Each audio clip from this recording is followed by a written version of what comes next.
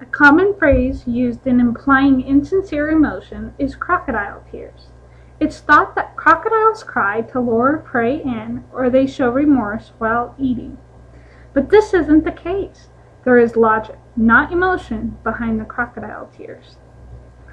Like humans, crocodiles have what's called a lacrimal gland, found under their dorsal orbital roof.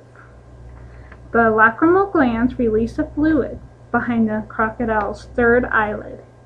This is known as a nictitating membrane that uses the fluid to keep the eye from drying out and remove bacteria, especially when the crocodile is on land.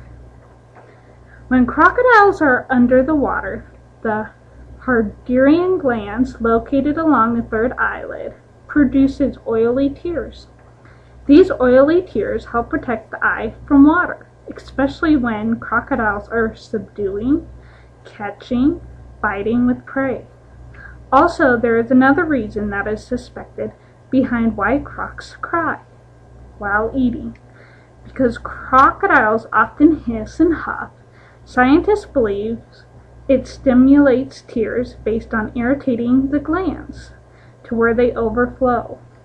The harsh contraction of lower jaw muscles might be responsible for a crocodile's so-called remorse while eating.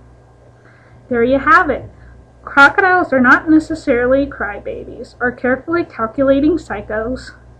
Instead, they cry to protect the eye, like humans, and possibly because of their incredible jaw strength.